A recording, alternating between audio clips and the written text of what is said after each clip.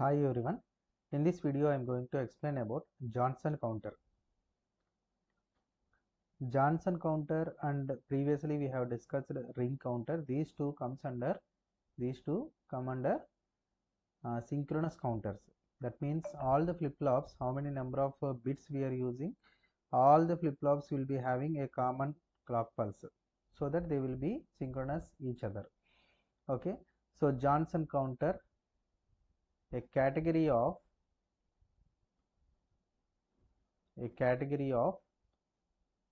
synchronous counters. Synchronous counter. So synchronous counter, asynchronous counter, already discussed the differences between them. Synchronous counter has a common clock for all the flip-flops. Asynchronous counter means the output of first flip-flop is acting as clock input for the succeeding stages. Okay, that process will be repeated for n number of flip-flops. So now a ring counter is the output of the last flip-flop is connected at the input of the first flip-flop, and here also the same, but here we will take the complemented form of the output. The output of each flip-flop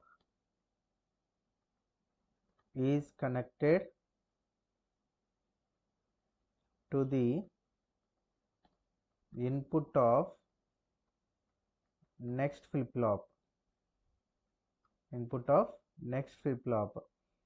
The output of, very important points when we are going to design a Johnson counter, output of last flip-flop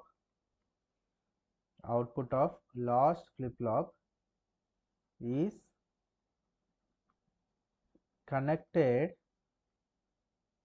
to the input of first flip-flop. Okay, the output of last flip-flop, nothing but here it is a complemented form, complemented output. The complemented output of every flip-flop is having two outputs, one is true form, another one is complemented form.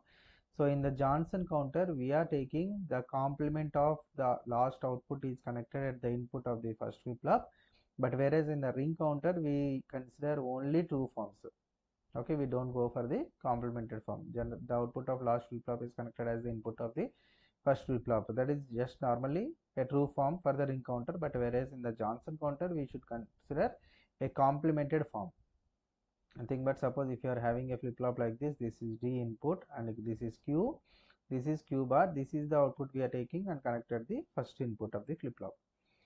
Now consider 4-bit Johnson counter. Consider 4-bit Johnson counter. So 4-bit Johnson counter needs 4 flip-flops. 4-bit Johnson counter needs 4 flip-flops. So those 4 flip-flops are like this.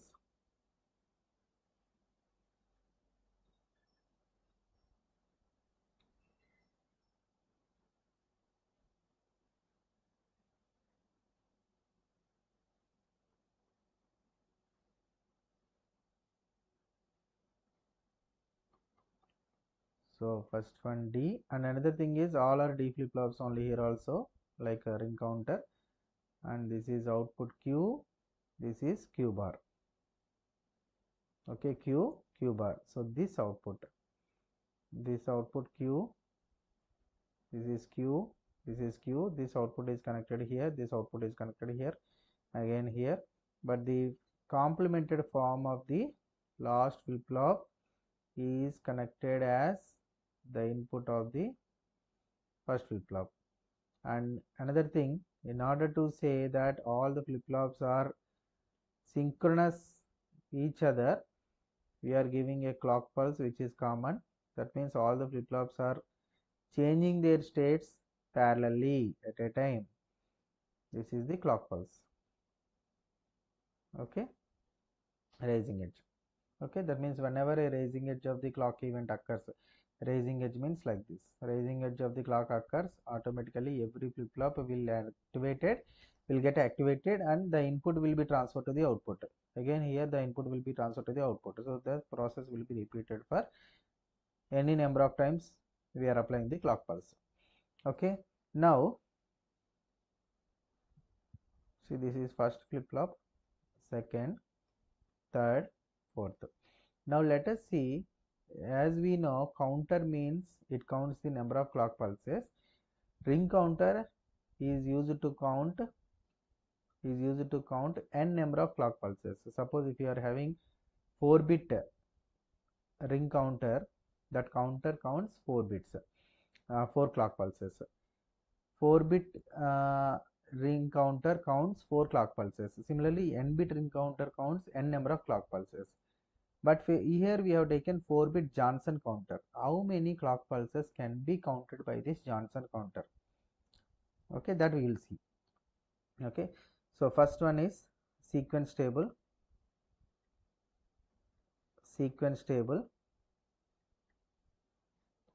So sequence table means these are the output table: Q1, Q2, Q3, Q4. Let us start with the initial value. Initially all the flip-flops are cleared. Clearing is nothing but making the output to 0. That's why all the outputs of the flip-flops are zeros. Now applying clock pulse. First apply first clock pulse. So whenever rising edge, applying clock pulse, whenever rising edge occurs, all the flip-flops energized and the input will be shifted. That means Q4, see, Q4 equal to 0. See here, Q4, this is 1, this is 2, this is 3, and this is 4. Q4 is equal to 0. But what about Q4 bar? It is 1. So this 1 will be giving as the input for the first flip-flop. So what happens? This 1 will come here. This 0, previously it is 0 here, Q1. So this 0 will come here, this 0 will come here, and this 0 will come here. Okay, that's why, so this 0 will go here, this 0 will go here, this 0 will go here, and Q4 is 0, but Q4 bar is 1. That is going as the input for the first flip-flop, so it is now 1. Okay, this is after application of first clock pulse. Now for the second clock pulse, same, this 0 will come here, this 0 will come here, this 1 will come here, and again the Q4 is 0, Q4 bar is 1, so that 1 will be at the input. When the third clock pulse is applied, 0, this 1 will come here, 1, 1, as Q4 is 0, again it is 1. When fourth clock pulse is applied, this also 1, so all are 1s. Now tell me what happens when fifth clock pulse is applied. As all are 1s, Q4 is 1, Q4 bar is 0, so that 0 again applied at the input. So first becomes 0 and remaining 3 becomes 1. And when sixth clock pulse is given like this. And coming to the seventh clock pulse, 000, 1. When eighth clock pulse is applied, what happens? Again all are zeros. So all are zeros means again it is initial state where we have started. Initial stage where we have started.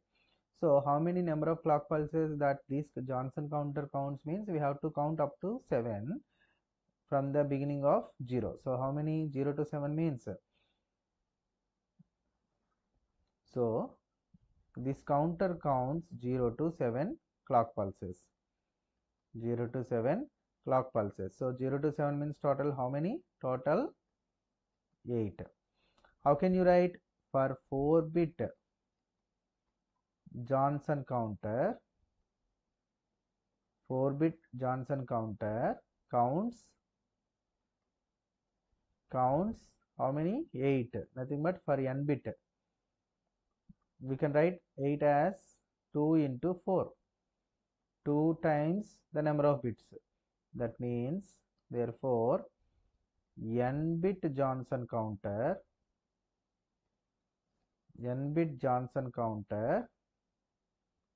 counts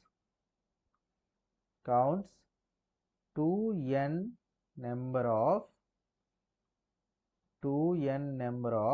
clock pulses. 2n number of clock pulses.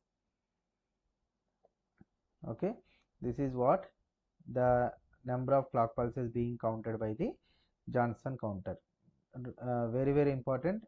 Ring counter counts n number of clock pulses, but whereas Johnson counter counts 2n number of clock pulses, just because by changing the last bit instead of taking q, now Johnson counter takes q bar. Okay, the state diagram.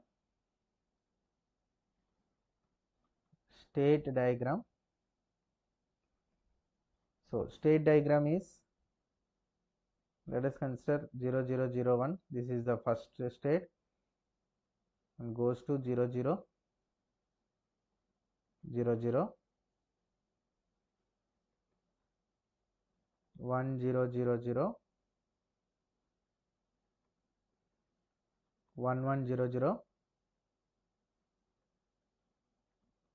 1 1 0 4 ones, again 0 1 1 1,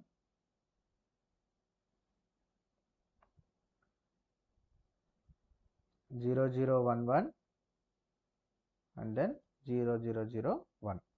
So this is the state diagram which continuously changes their states like this. Okay, in the next video I will explain about the VHDL code for the Johnson counter.